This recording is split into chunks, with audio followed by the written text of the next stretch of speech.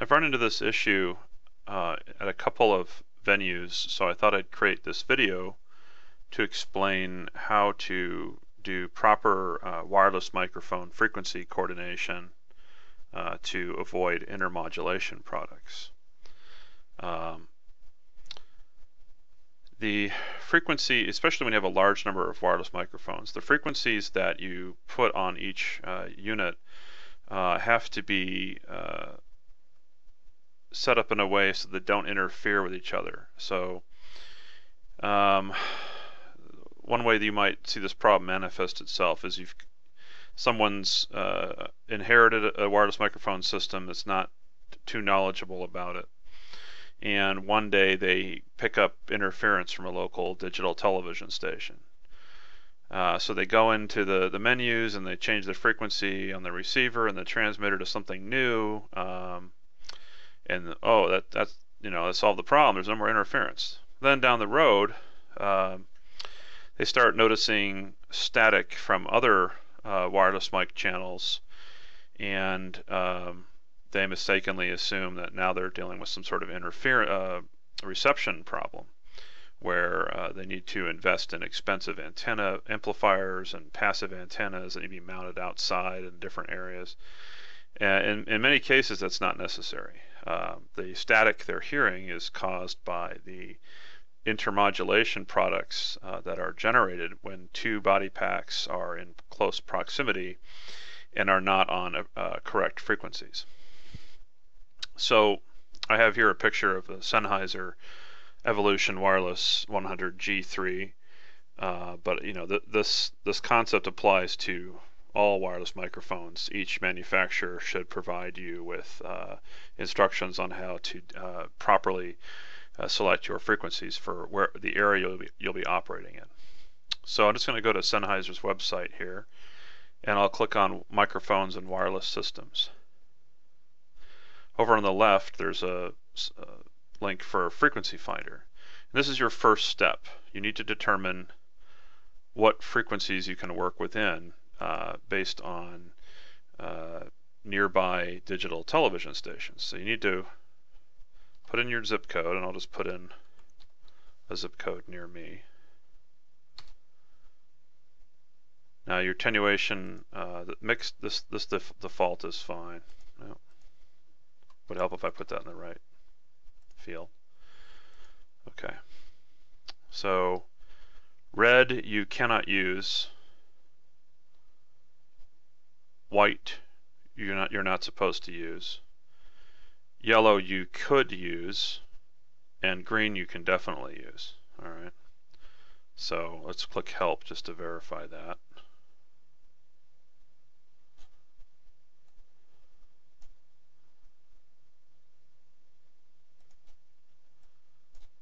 And here again it confirms. So vacant, use these first. Yellow, vacant with potentially strong, should be possible. Red, don't use.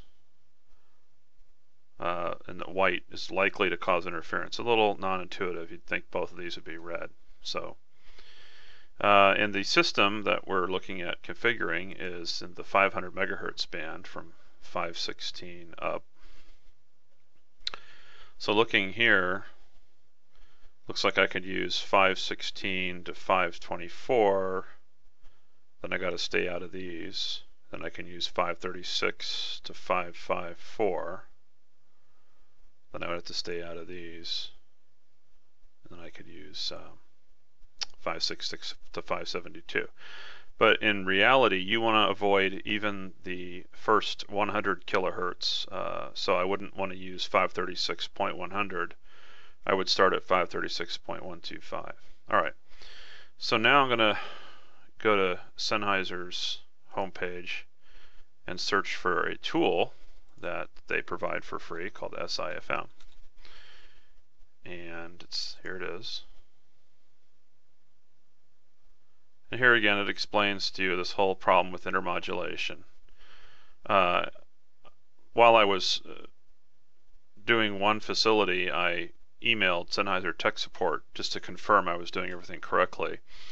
and they had to escalate it. They referred to what I was doing as advanced.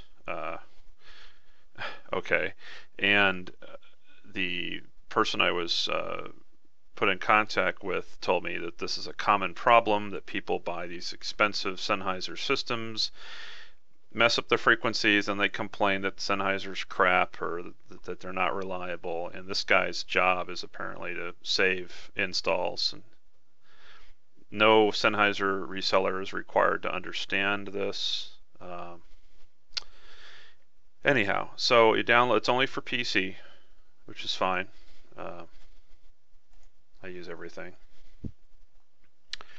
And when you install it, it launches a program that looks like this. So let's go back to our frequency chart. Excuse me. All right, so first of all, we're going to enter our available range. Now, the microphones I'm configuring this in this example are using what's called Sennheiser frequency range A. That would be 516 to 558 megahertz. Okay, so it looks like we can use 516. So I'll put that in. And then we have to stop at 524, but I'm going to put in 523.875. We talked about leaving a 125 kilohertz buffer. And then we can go from 536.125 to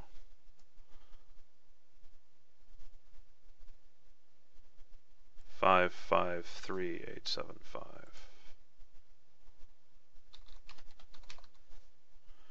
I think that's it, because even though range A goes to 558, I can't use that. Okay, now we have to select our model.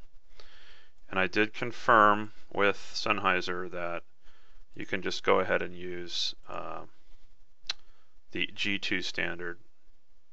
It's these parameters that you want to use. Okay.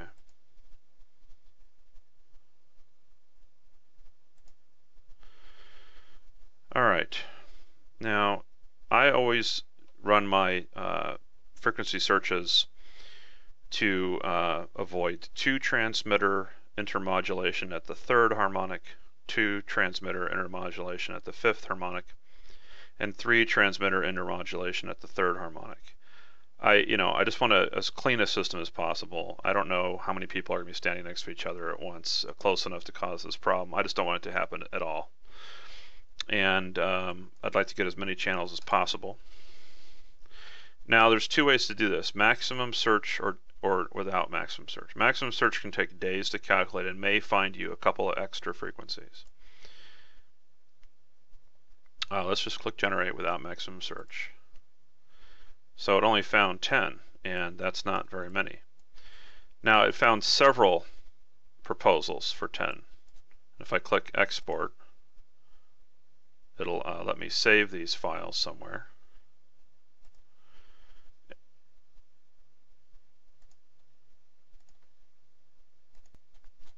And then it'll open up a text file here. So there's proposal 1, the 10 frequencies, then another proposal with 10 different frequencies. Now the thing with these is only the frequencies within this proposal are guaranteed not to interfere with each other. If just one of these is bad, you really need to move the whole system over to another proposal. You can't just move the one bad frequency. Oh, I'll just take 550. No, okay, so these are all designed to be used together. All right, so you got to move everything to another proposal. Anyway, so we didn't get enough channels, so we need to do maximum search. I'm going to go in here and check that box. And the search step, no, that's fine. Let's run it now. This little window will pop up.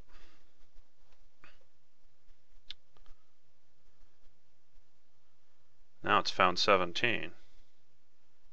And so far in my use of this tool, I haven't found any more than 17 for the A band, but that's just in the zip code I'm searching in, your area may not have as many digital television stations, or it might have more. 17 is pretty good because that would be for a 16 channel system with one spare. Alright, so now I'm just going to abort because I don't think it's going to find any more than 17 and I don't have 5 days to wait. So it actually found quite a few 17 channel proposals. And what you can do is when you click that export button, I would just delete everything after the 17s.